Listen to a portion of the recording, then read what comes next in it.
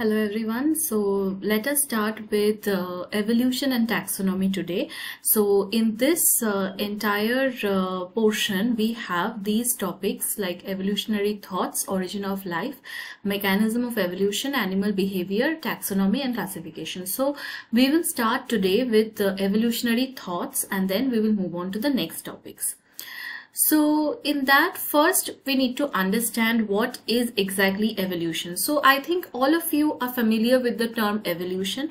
So evolution means actually the changes or the series of changes in a particular species through generations after generations, which they have because of some changes in the environment. So changes in the environment force certain changes in the species, and that change is called as evolution. So like from the time of the beginning until today, whatever changes we have come across as a human being because of the change in the ever-changing environment, and also because of certain natural and external factors, we have come across a lot of changes, right? So like right from the beginning, like ape man to today's human, we have come across a lot of changes, and this overall change together is known as evolution. So based on this evolution, several group of scientists gave several kinds of theories. So the first theory that we are now going to discuss is Lamarckism. So Lamarck is a very popular name in the evolutionary history actually. So he was a French biologist. His full name was Jean-Baptiste de Monnet Lamarck. So this theory given by him is also known as theory of inheritance of acquired characters. So let us understand what was the idea behind this theory. So Lamarck first gave this theory, and it was published in 1809 in this book called Philosophie Zoologique. So in this book, he discussed about this theory, which is based on the use and disuse of characters. So he gave two main postulates. One is use and disuse. Like the species, whatever the organs that they are using is considered as use, and whatever they are not using is considered as disuse. So by means of use and disuse, organisms tend to select which organs they will keep in the next generation and which organs will be omitted in the next generation. So the organs which are in use very much, they will be transmitted to the next generation, and those organs which are not in use that much, those will be omitted in the next generation. So this was the theory given by him. And also inheritance of acquired traits. So individuals which the traits or the characters which they acquired during their lifetime, that means the characteristics which they were not born with, but they have acquired that throughout their lifetime, that they can transmit to the next generation. So this was the theory given by him, given by Lamarck, and you can understand this with the help of a very simple example like the giraffe snake. So the giraffe snake was, suppose it had a very short neck, and therefore when it tried to reach the leaves higher up on the tree, it could not. So it keeps stretching the neck to reach those leaves, and stretching makes its neck very, very strong and long. So this character of a longer neck is now the acquired character in the lifetime of this giraffe. So it will now understand that this longer neck character is very useful. So therefore it will keep this longer neck character, and it will transmit this character to the next generation. So the next generation of giraffes will also have longer necks. This was the theory given by Lamarck. So it's a theory based on the principle that physical changes in organisms during their lifetime, such as greater development of an organ through increased use, because the neck has an increased use in the lifetime of a giraffe, that could be transmitted to the offspring. So basically an internal urge, some environmental changes, like the leaves in the lower branches have already been eaten by some animal, so it needs to stretch its neck to reach the leaves of the upper branches.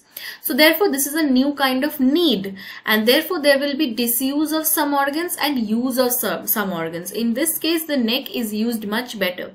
So these structures develop better, and this character is inherited or in the next generation. So this is an origin of a new species. So in this way the giraffe's long neck came into existence according to Lamarck.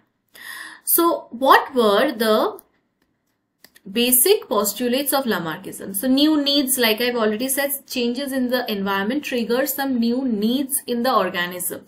So to fulfill those needs, they make some extra efforts or special changes. They need some special things in their body.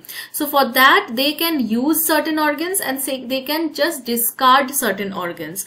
So with this use and disuse, some characters or some organs develop much better than the other, and those better organs or characters, they are inherited by the next generation as well, so that they can also fit the changed environment easily. Now that leads to a different kind of species. New characters accumulate generation after generation, so a new species is formed. So this is the theory given by Lamarck. This is also known as Lamarckism. Now, what is the significance? It was the first theory of biological evolution, and it also explains the existence of vestigial organs. Like we have certain vestigial organs like the appendix, etc. So those organs are not in use anymore. Therefore, we have, therefore those are not needed. And although it is passed on to the next generation, but still we don't have any use of that. So it explains the development of strong jaw muscles and claws in carnivores due to their continued extra use. It stimulated other biologists to look for other mechanisms as well, because now Lamarck's theory, when it came, scientists started discussing about it, and also they were apprehensive about it. So now they started to find out whether Lamarckism has any truth behind it or not, whether it is acceptable or not. So next came the criticism of Lamarckism. So before going into that, there was certain, let us discuss what is the demerits of Lamarckism. So like he already stated that a blacksmith through his work will strengthen the muscles in his arms. Now his sons will have similar muscular development, but we now know that it is not necessary. Like a blacksmith's son cannot be born with the same strong muscles in the arms and all that. It is just not possible. A blacksmith's son can be anything else also, or he or she might not have the physical stature of becoming a blacksmith as well. So this is not correct, that we know. So what are the demerits? The demerits are, Lamarck suggested that the tendency to increase in size, not only without any, but also through a reduction in size. So evolution proceeds by like reduction in size of certain things as well as increase in size of certain things. So he did not talk about the reduction in size of organs. He only talked about the increase in size of organs. And also, he stated that new organs result from new needs, which is quite false. The animal leads to desire of the animal leads to the formation of new structures is definitely not true. So like today I cannot just say that okay, I want to fly and I cannot develop wings. This is not possible. So this statements are not correct, right? So therefore there was obviously some chances of criticism of Lamarckism, and also he said that inheritance of characters acquired during the lifetime of an individual will be passed on to the next generation. So that is also not true. So now let us come to the criticism of Lamarckism and find out why Lamarckism was not accepted by many scientists, and why they countered the theories given by Lamarck. So this in short is the theory of evolution given by Lamarck, and which is known as Lamarckism. Now, what are the problems related to it? So, August Weismann, he first proposed the theory of continuity of germplasm in 1892. This theory states that there are two types of cells in any multicellular organism. One is the germ cells and the other is the somatic cells. So we all know germ cells are those cells which can be, those cells like gametes, which can be, which have genes which can be passed on to the next generation, to the offsprings. And other cells are somatic cells, which are not part of the genes that are, which have genes which are not part of the, like, directly transmitted to the next generation. So the environment affects only the somatic cells. So link between generations, so two generations are linked by germ cells only. That we all know, that gametes fuse, and therefore the genes present in the germ cells only are transmitted to the next generation. So these characters which are acquired during a lifetime of a species will be lost when it is when there is a death of an organism. And so these characters do not have any role in evolution. So whatever will be transmitted will be there in the gametes only.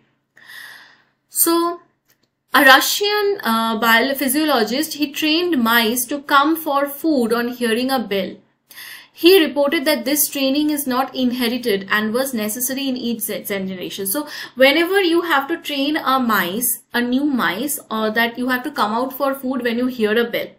So obviously the next generation mice will not know about that. That is also very common sense, because when you train one generation of mice, the other generation of mice do not know about it. So next generation you have to again train them in order to see the same character or same trait. So Weismann performed one experiment, which is very popular experiment. He designed an experiment to test whether Lamarck's theories were correct or not. So he cut off the tails of mice and then he allowed those tailless mice to breed. So this is the male mice which tail cut off. This is the female mice with tail cut off. And now when they are breeding, even after 19 generations or 20 generations of mice, he followed that and he observed that each time the mice that were born, the offsprings, both they had tails. So now this tailless gene is not passed on to the next generation.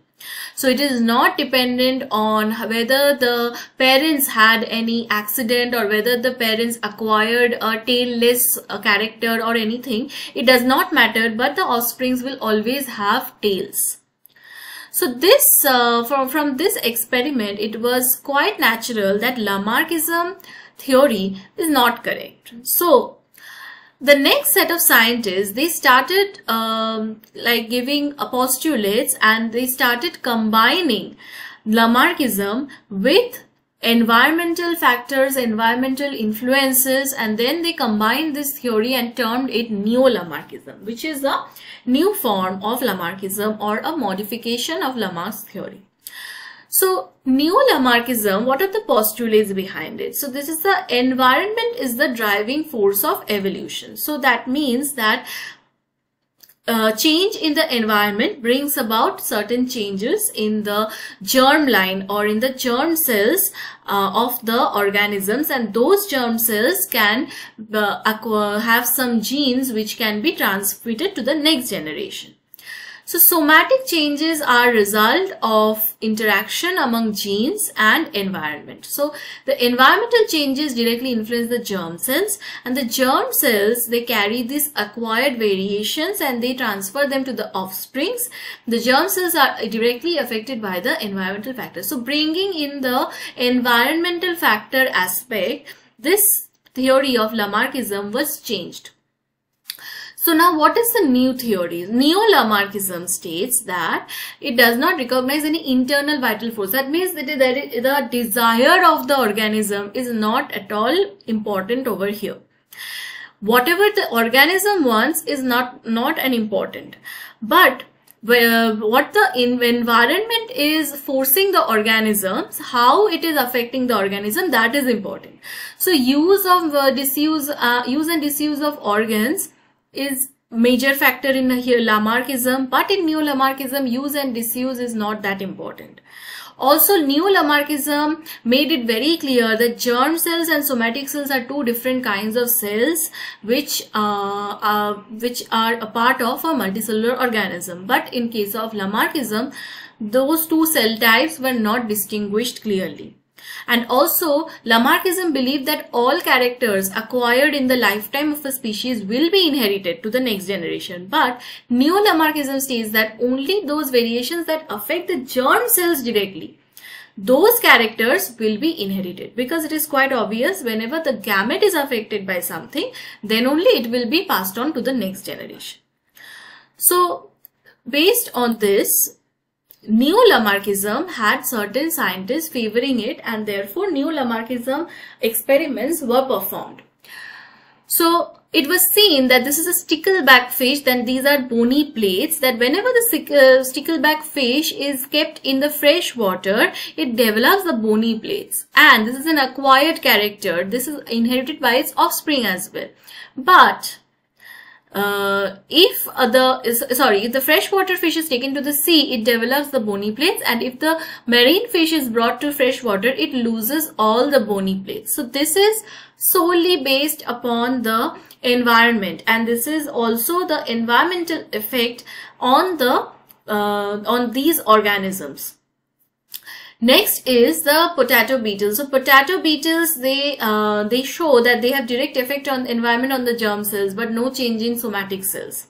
Also, there were experiments performed by Summer, and he reared albino mice at high temperature. And then the mice which which were reared in high temperature, they have longer body, longer hind limbs, longer tail. So these abnormalities were transmitted to offsprings as well. So its offsprings also had longer body, longer hind limbs, longer tail. So that means that temperature of the environment plays a crucial role in this kind of phenotype of the mice. Also, this McDougall's experiment was very important. He trained the rats to escape from this cylinder, like rod-shaped cylinder, and he trained the rats that you have to escape on a route where there is darkness. So in the light, on the exit route where there is light, when they go, they keep shocked. So this is an electrical shock given when the mice comes here. But when it goes here, there is a treat kept here. So the mice was trained such that you have to go to the path where there is darkness and not light. So this was inherited in some generations, and in some mice, next generation, the number of mice that were dead by shock became less and less. So now the question is whether the mice transmits this character, like going towards the darkness, to the next generation or not. So acquired diseases also are transmitted from one generation to other. So these are the experiments in favor of neo-Lamarckism. So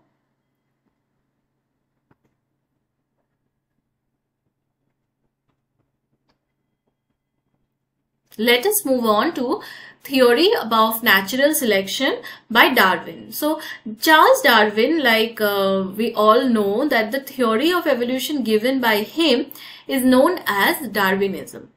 So Darwinism is a theory which includes all these things. So he had the ship in which he started his voyage was HMS Beagle, and he wrote this book Origin of Species, and in this book, he mentioned about variations, like variations or within a species, they can be like they can exist within different kinds of variations exist between the population, and those variations can be transmitted or inherited by the next generation. Malthusian doctrine means organisms produce more offsprings than one can survive. So whatever the holding capacity is there of the environment, organisms tend to produce more offsprings than that. This is known as prodigality of production. And of course there will be competition for a limited resource, because resource is limited, but the number of species which has to use that resource is very, very high. So therefore there will be always competition, some kind of competition between the species to take over that resource. Struggle for existence. And of course with competition comes the advantage. One will be advantageous, the other one will be disadvantageous, because one will obviously win and take over that resource, and the other species will obviously lose and will not have any access to the resource. So what is the limitations? This was the theory given by Darwin, like prodigality of or overproduction, then constancy of number. The size of the population remains more or less constant because they have to compete among themselves. That there is what we call the struggle for existence and survival of the fittest. So whoever the fittest is, the struggle will ultimately give the fittest winner, bring the fittest as the winner, and therefore the fittest one will be surviving at the end. So there is also intraspecific and interspecific struggle, like competition between two species is known as interspecific. Competition between the like members of one species only is known as intraspecific. Competition between the species and the environment, against the environment, because when the environment is not very favorable, then you have to fight against the environment also. So that is known as environmental struggle. So what are the merits and demerits of Darwinism? So the major achievement is that it was able to recognize the adaptation or natural selection. Like the nature will select the one which is the fittest, and also the organism has to adapt to the changes in the environment. So this theory was given by him. So that today also it stands correct, right? So the modern concept of Darwin's natural selection is there, but still the original form of the whatever Darwin suggested was also there. Now Darwinism or natural selection does not account for the beginning of organs. So it does not tell you how the organs came into existence. Like Lamarck, he told specifically that some new organs developed and all that. Those things were not given by Darwin. Also, but the survival of the fittest but not the arrival of the fittest. So we can say that how the survival of the fittest came into existence, but not how the fittest arrived. So the first arrival of the species, Darwin did not mention anything about it. So also Darwin did not consider the possibility of the origin of new hereditary variations. So these were a few limitations of Darwin's theory, and origin of life was unexplained. Also there is no limits to variation and no mechanism for sufficiently new characteristics. So these limitations of Darwin's theory led to the formation of Neo-Darwinism. So just like Neo-Lamarckism, Neo-Darwinism came into existence, and that was a modified version of Darwinism with respect to Mendelian genetics. So Mendelian genetics I had already discussed in previous video. So it was more or less on the basis of what are generally transmitted to the next generation. So I have discussed about alleles and how the genes are getting segregated and independent assortment, and then they are packed into gametes and then transmitted to the next generation. So those theories of Mendelian genetics came over here, and therefore the scientists, they started to combine these two, like with mutation, Mendelian inheritance, population genetics. They tried to combine this together and they called it Neo-Darwinism. So whatever the factors or the inheritance of different characters, that was basically gene. So people did not know that it was actually a genetic thing or a genotypic change, but people only saw whatever external changes that was there, but not the genotypic changes or the gene composition changes. So they only talked about the inheritance of characters, but how these characters are inherited, they did not know about that till Mendelian genetics became popular. So when Mendel explained his theory, it was quite clear that however the character is transmitted, like it should be transmitted with the help of gametes. So Malthusian competition means overproduction, so therefore there will be limited resources and the competition will increase. So obviously natural selection will come into play and the survival of the fittest is going to happen. What about variation? There will be number of breeds, races and subspecies, also mutations like small changes in individual characteristics. All those things come into play and there will be genetic variation and Mendelian inheritance. So two copies of the same gene, one from each parent. This is Mendelian inheritance. Or there will be genetic variation like alleles of individual genes combining to give continuous variation. So all time they are just combining randomly and therefore they are giving random variations. So out of these two, so the modern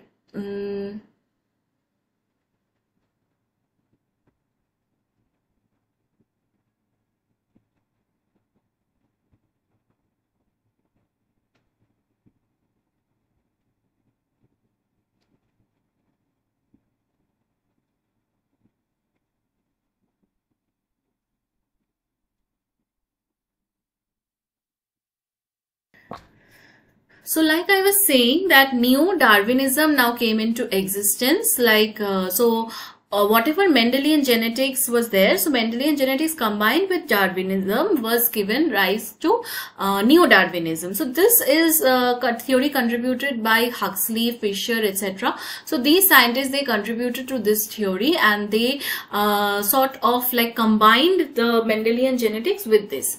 So like I was saying that modern synthesis or neo-Darwinism came into existence by combining the genetic variation caused by mutation as well as the Mendelian inheritance and also the competition over resources, therefore natural selection and also variation among different species and which leads to natural selection.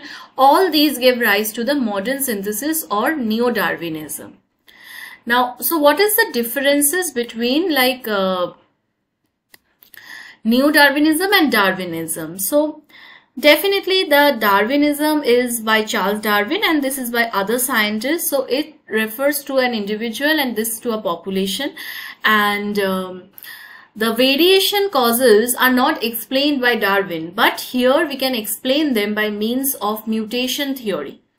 And survival of the fittest was given by Darwin. So differential reproduction and comparative reproductive success. So the reproductive isolation is an essential factor in neo-Darwinism, which is not here. And also the Darwinism does not include mutations and isolation, but neo-Darwinism includes this mutation theory as well as genetic isolation.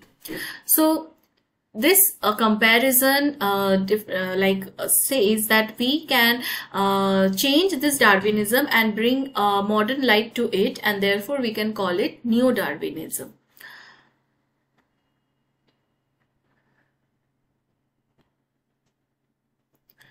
Okay, so moving on to this Darwinism versus Lamarckism. So Darwin suggested that all species arise and develop through the concept of natural selection, but Lamarck suggests that there is an internal force in all organisms and therefore the desire of one organism to use and disuse an organ leads to different acquired characters, and those characters are inherited by the next generation. But Darwin does not suggest that. He suggests that there is no internal force involved, but there is this natural selection. Nature selects the one who is fittest for the struggle of existence, and therefore after survival of the fittest, those useful variations only will be transferred to the next generation. So this is an example like Lamarckism suggests that there will be longer necks of the giraffe and this longer neck will be transmitted to every generation. But Darwinism suggests that the shorter necked giraffes, if there is any, will be like rejected by nature, and only the longer neck giraffe will be selected by the nature, and they will win in the struggle for existence because they can easily reach the food supply, and therefore they will be selected. They will survive for generations after generations. So this was the difference between these two popular school of thoughts, and therefore these two very popular theories of evolution were like we study about them. And next is